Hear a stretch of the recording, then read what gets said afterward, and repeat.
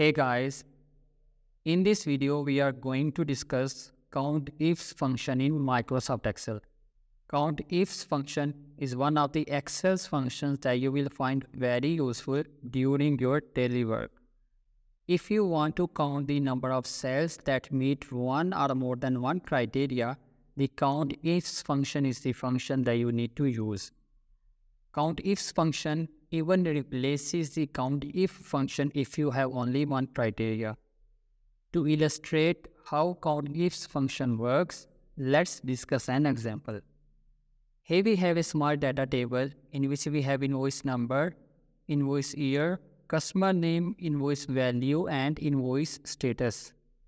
Let's begin with one criteria only. Let's say from this column invoice status, we want to count the cells that have criteria or that has invoice status overdue.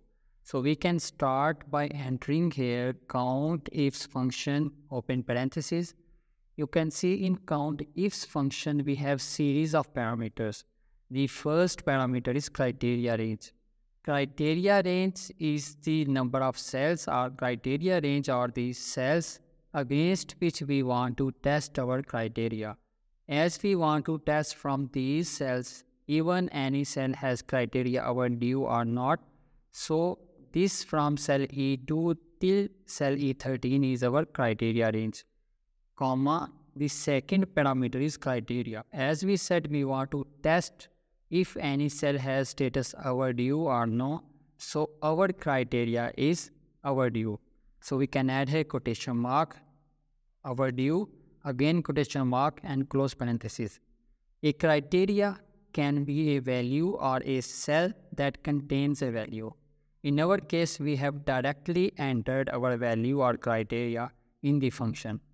Now we have been entered here our parameters. If you have only one criteria, these are the all parameters that you need to add. So I will press enter so we can see result of our countifs function. I press enter, you can see the result is 7.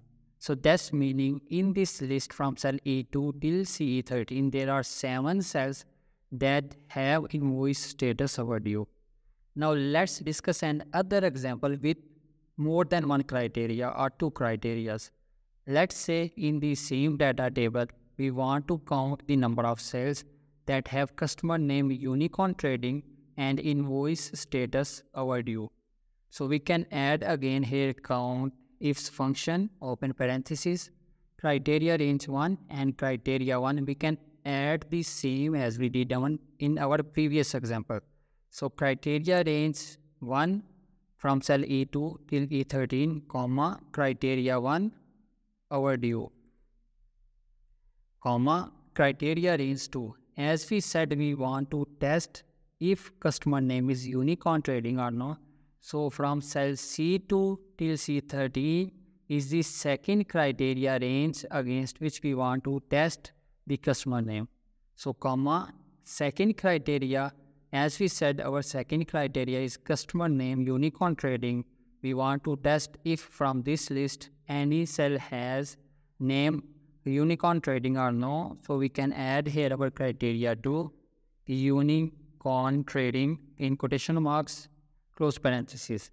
So if I press enter, you can see the result is 3.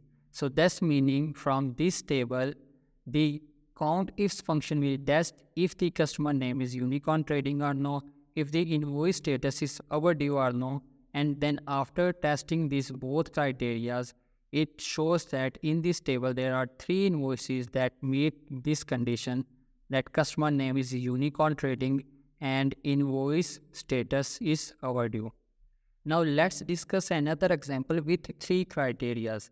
Let's say in addition to these 2 criterias, we also want to see that there are how many invoices that have invoice year before 2020.